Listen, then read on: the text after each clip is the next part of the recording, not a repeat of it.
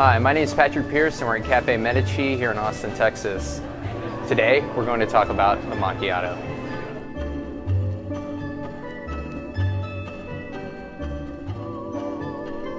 Originally, a macchiato was made with a dollop of foam on a single shot of espresso. This is very popular in Europe. In America, it's evolved to essentially a smaller cappuccino. There are no set rules or standards for the macchiato. It depends on how the shop prepares it. We use a 3-ounce Demitasse cup. So for a single macchiato, you'll have 1 ounce of espresso, 2 ounces of steamed milk. For a double macchiato, you'll have 2 ounces of espresso, 1 ounce of steamed milk. At Caffé Medici, we steam the milk in such a way to release the sugars, but not to burn them out. This brings out the natural sweetness in our espresso. In Italian, macchiato means little mark. But we here at Caffé Medici hope it leaves a big mark in your mouth.